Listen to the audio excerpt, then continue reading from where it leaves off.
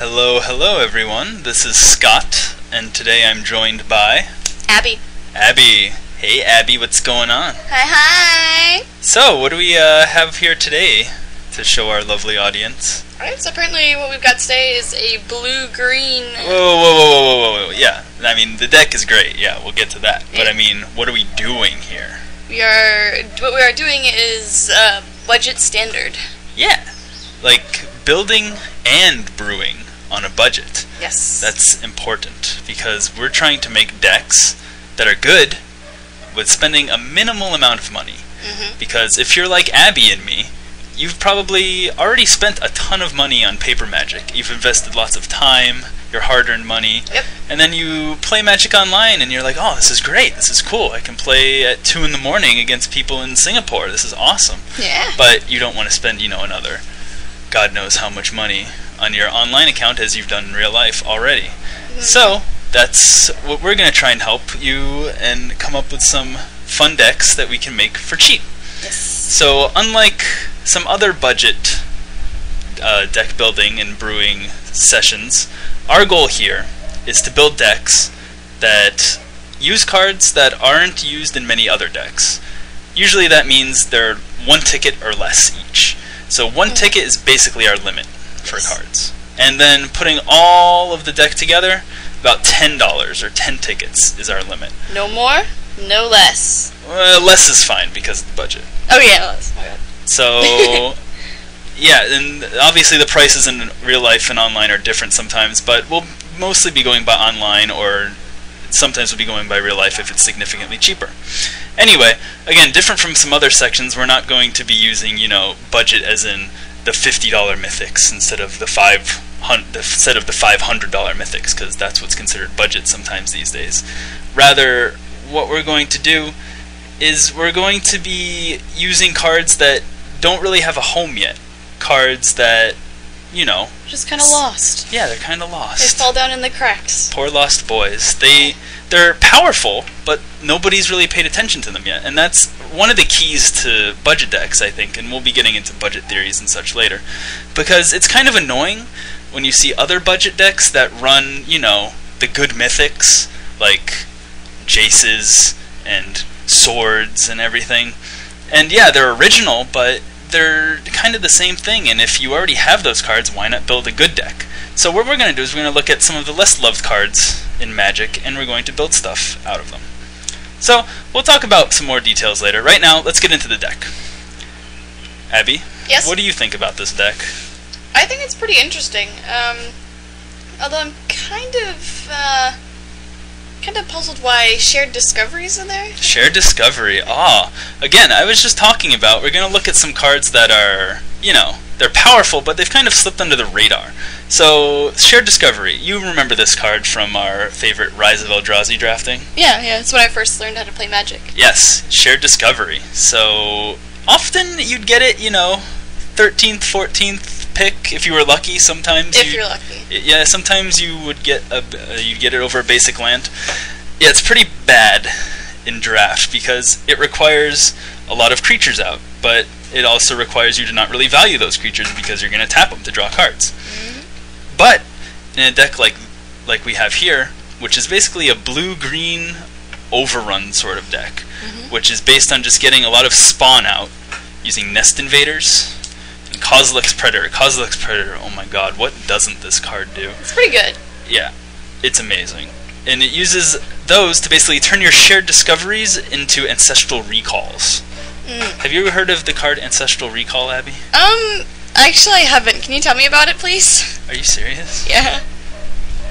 Okay. You know the Power 9, Black Lotus, the Moxes? Yes. Yeah, it's one of them. Oh, okay. It's awesome. Pay 1 blue, draw 3 cards. Yeah, so that basically this turns into Ancestral Recall in this deck, which, as Abby now knows, is a pretty powerful card. Illegal in every format except Vintage. It must be good if it's only legal in Vintage. I've heard tell as such. Anyway, so Shared Discovery is kind of the key of the deck, but we only have 3 here because in multiples it kind of sucks, because then you really lose out on the tempo, but just once or twice, and oof, it's beautiful. And anyway, getting to some other parts of the deck, here we have the mana base.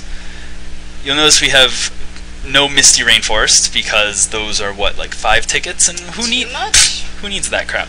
We have Evolving Wilds, which is just as good, because while this deck may look aggro-ish at first sight, because, you know, we got the Llanowars, the Nest Invaders, and the Kozilek Predators, as you'll see, it's not really that aggro, and the tempo loss from it coming into play tapped isn't that big a deal.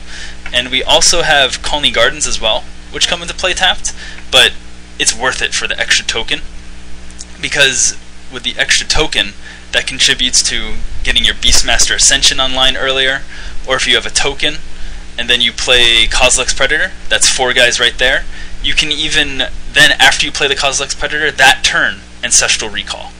And then boom. Bam. You're doing good.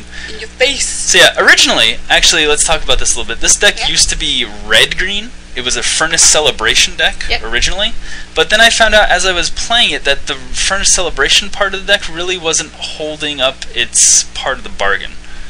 I wasn't really winning most decks with Furnace Celebration. I was mostly winning with Beastmaster's Ascension and this lovely new card, not Beast Within, that's a great card too, but Fresh Meat, where I just turn all of these spawn, sacrifice them to pay for Fresh Meat, and then get a bunch of 3/3s. That's how I was winning most of the games. Nice. So I got rid of the red and added blue to streamline it into more combo deck, with the combo being get Fresh Meat or Beastmaster's Ascension online as soon as possible. So blue gives me Preordain to, you know, get the pieces that you need when you need them. Into the Roil to bounce their stuff so you can get through with attackers, or if you can even, in a pinch, bounce your own Kozilek's Predator back to your hand to get some more tokens. And Mana Leaks to stop their threats, because as you can see, this deck's curve stops at 4. So once, and you get a ton of spawn. So again, it looks aggro, and it has sort of a combo win condition, but it can go very controlling and toward the middle and late game. So you have all this stuff down, you're just attacking each turn, building up your Beastmaster's Ascension, getting ready to unleash a super Fresh Meat, and you're just countering whatever they put out. Yeah. So yes, and we have the Awakening Zones as well, to just give us some more tokens, slowly but surely. And Beast Within is just a catch-all answer to basically whatever our opponents throw at us that we can't deal with from within to the Royal, or we forgot to counter. Yes. Yes, and for our sideboard, we have just more of the same stuff. We have some more Beast Withins in case they have a lot of Planeswalkers or something. We need to get rid of them. We have Fogs. Kinda, I don't know how long it's been since anyone's seen a Fog in a sideboard. Yeah, I think that's... Fog's not a very good card, is it? Fog's usually not a very good card, but it's pretty good here, because against aggro decks, it just buys us so much time. Because they swing in with their 5 creatures, thinking they're going in for the kill. We fog them, attack next turn with an online Beastmaster's Ascension, or during the end step we Fresh Meat for 1 million and then attack for the kill. I see. Yeah, it's not bad. Then we have another Fresh Meat in case we're playing against decks that have lots of Black Sun Zeniths or Day of Judgments. Oh, the look on their faces when they think they Day of Judgmented 700 guys and then they're suddenly facing down 700 beasts. Woo.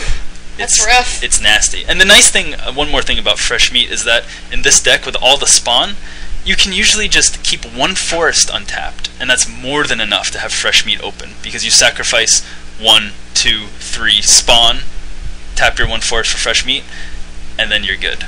So it's very easy to keep mana open for Fresh Meat during their turn.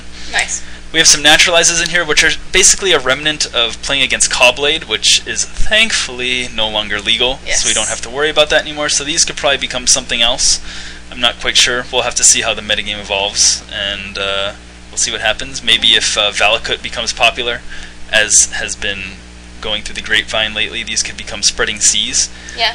Or, you know, if Sarkhan the Mad decks become the new rage, then we could do some anti-dragon stuff here, perhaps. I'm not sure if that would happen, but I guess we'll see, right? Hey, you pulled a Sarkhan the Mad once in your draft, and you were pretty excited about that. Yeah, but then I had to redraft it, and I was not excited about that. And that's why we don't draft there anymore. Yes. Anyway, and lastly, we have some more unsummons, which are, again, come in with the Fogs against aggro decks, because you just need to out-tempo them and just survive until you get to the late game, when you lay a Beastmaster Ascension, or you just Fresh Meat them, and they can't deal with it.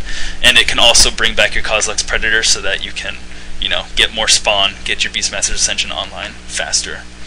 So yeah, that's the deck, and it's pretty neat, as I've been discovering so far. Yeah?